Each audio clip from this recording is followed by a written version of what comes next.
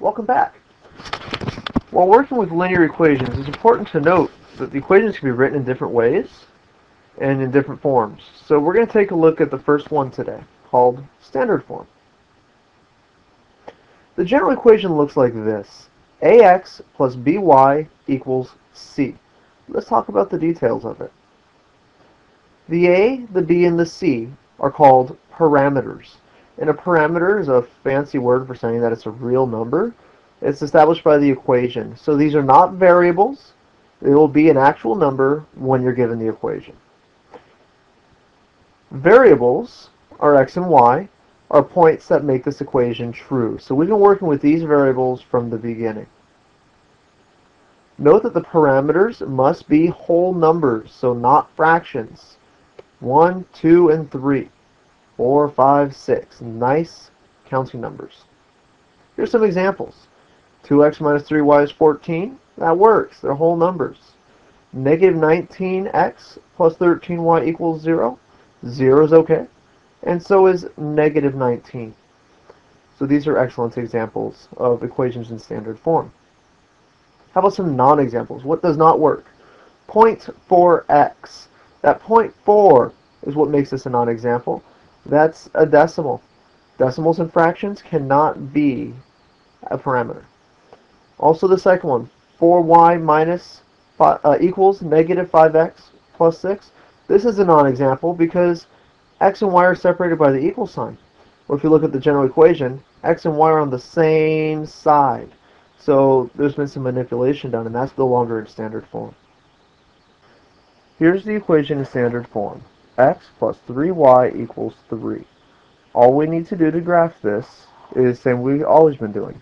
Plug in our input values with a given domain for x. Let's try the first one. We're going to plug in negative 1. We're going to plug that in for x right down here. Negative 1. And let's rewrite it over the graph here so I have some more room. Negative 1 plus 3y is equal to 3. All we have to do now is solve for y. Add 1 to both sides. 3y is equal to 4. Divide both sides by 3. Y is equal to 4/3, which is, what, 1 1/3? So we'll plug that in and plot our point. There it is, 4/3, and your point, negative 1 and 4/3. We'll plug in 0. That makes the entire x term disappear. You get 3y equals 3. Divide both sides by 3. Y is equal to 1. There's your point at 0, 1. If you plug in 1, you'll get 2/3. Plot that point. Plug in 2, you'll get 1/3. And plot that point. And if you plug in 3, you'll get a value of 0. And you can plot that point. I'm not sure how any of these work. Go ahead and take a minute and plug them in and try to solve this on paper. Once your points are plotted, you can connect the dots. So exact same process we've been doing for the last couple days. Just some quick reminders and things to remember right now. We've been using the t-chart to find multiple points. You can use that on equations of any format. However, it's worth recalling, it only takes 2 points to graph a line. We've been doing a lot more than is needed. This is especially helpful when making graphs quickly. Let's go back and take a look at the example we just did. See how maybe we could save a little bit of time.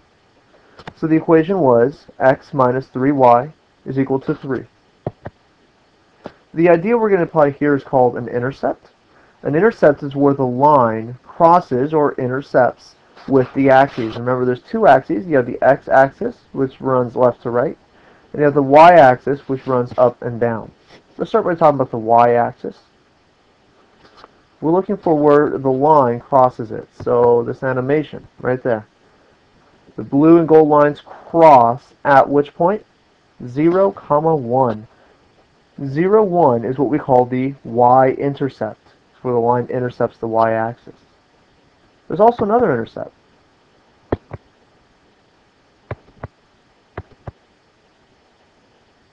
right there. The line intercepts the x-axis at the point 3, 0. That's what you call an x-intercept. Let's take a closer look at these points. The x-intercept, the example we just had, was 3, 0. Notice the 0 is in the y position. The number 3 is in the x position.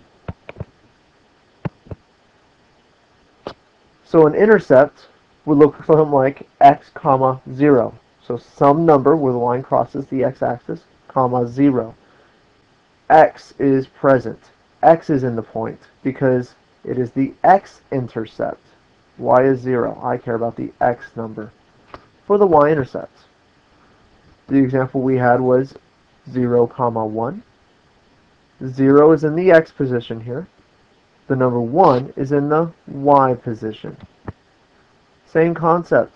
This time x is 0, and you have a y value. Y is present in the y-intercept because, well, it's just that. It's the y-intercept. We want the y value. So long as you remember what the format of the x-intercept is and what the format of the y-intercept is, then you'll be in good shape, and we can use these 2 points to plot lines quickly, especially when we're given in standard form. So here's another example. It's in standard form. Negative 3x plus 2y is equal to negative 6. We only need 2 points on our t-chart. The first one, which is set up for the y-intercept, because we want a y number, and the second one, which is set up for an x-intercept, because we want an x number. So all we have to do is plug in zeros, and that's quite nice to do. First one, the x value is 0, so we'll come down to our equation. Instead of x, we plug in 0. I want to know what is y. 3 times 0 is 0, so that entire term disappears. You get 2y equals negative 6. If you divide both sides by 2, you'll find that y is equal to negative 3. All we have to do is plug that point into our table and plot the point over in the graph. 0, negative 3, this is a y-intercept. You're on the y-axis. Let's try the next one. Plug in 0 for y this time. X is my unknown. 2 times 0 is 0. So you get negative 3x equals negative 6. If I divide both sides by negative 3, you'll find that x is equal to positive 2. Plug that into your t-chart. Plot your point. There it is on the right. Over 0 up 2. X-intercept is on the x line, so it fits. Again, it only takes 2 points to make a line. We have the 2 points, so there's our line. So from this example, we can see that the power of having an equation in standard form is that all you need to do is plug in 0 for a y-intercept or plug in 0 for an x-intercept. Simply plugging in 0 saves us a little bit of time making a larger t-chart, gives us 2 nice intercepts with much simplified problem-solving processes. Anytime you see standard form, remember, plug in 0 to get your intercepts.